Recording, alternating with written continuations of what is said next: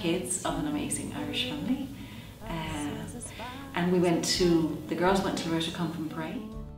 So I grew up there from 4th class onwards, and I received a great education, but I must say I never really thought of missionary life or religious life for me. However, towards the end of kind of school years, when I was about 15, 16, I did begin to question. I was involved in Holy Redeemer Church on Main Street, Bray. I was part of the folk group, a great folk group, a great parish actually, I realised. When you look back and you realise just what you received, great parish.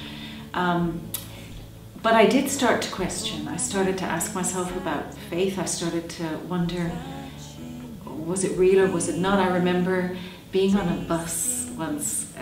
You know the way in Ireland we bless ourselves when you pass by a church, or at least some people used to have. And I was blessing myself and I found myself thinking, what am I doing? And I told myself, well, I'm recognising the presence of somebody there. And I thought about it and thought, I don't believe that. And I realised, and for me this was tough, that I didn't have faith. That although I was kind of a committed Christian and I was still going to church, that I didn't have a personal experience of faith. That I didn't know Jesus. And I began to realise that to know about and to know is different. And I started to find myself going into churches, sitting at the back and looking at the candle, because it moved, and saying, if you're there and if you're real, I need to know you. And I consider that my first prayer. It was a conscious, I need to know you.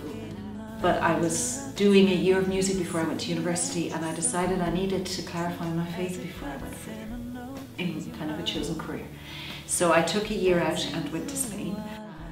Towards the end of that year, I had a very deep and profound experience of prayer. And the only way I can describe it is as if I was really thirsty and I drank. The reading actually was John 4, the Samaritan woman. If you only knew who you're talking to, I would give you the water that would quench your thirst. So in that kind of reading, I drank an experience of Jesus, which became my centre. And although you come back and you deepen, I would say that marked the before and after of my life, that experience of Jesus. So it was that experience of Jesus that led me to opt for consecrated life, to take vows, to stay in a community and be religious and be a missionary, which means tied to no one but Jesus. So you can actually up and off and move, even if that's always going to be difficult, because wherever you land, God gives friends. I mean, I love that part of the gospel that Peter complains to Jesus about, what about us that have left everything for you? And Jesus promises 100 per one and eternal life. And God's given me 100 per one, both in friends and in family, extended family. People sometimes have asked me why this community, and in all honesty, I wasn't looking for a community, I just landed, I was looking for Jesus. Verbum Dei Missionary Fraternity is the full name, was born in '63, and it's a young institute of consecrated life. Why it makes sense to stay, made sense and makes sense, and why I'm still here is because the mission of this community sits in with the experience of Jesus that I had. The charism is evangelization through prayer and ministry of the word. I never thought I would come to Australia.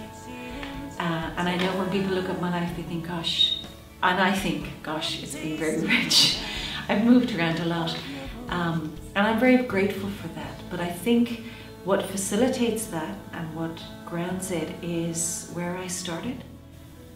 I remember doing a retreat once and finding, in the words of the person who was guiding me, encapsulated what my life is. She said to me, so your pearl of great price is your relationship with Jesus.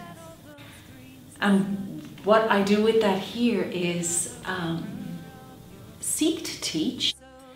I try to form people. I mean, I'm teaching theology, which means with fear and trembling, as Paul would say. People pass through my hands in teaching that are going to be future ministers, priests, educators of faith. And for me, that's a tremendous gift and a tremendous responsibility. So teaching here at ACU as Catholic University in Australia it's with that awareness. It's God's given me faith and given me a ministry that the church affirms and asks me to pass on.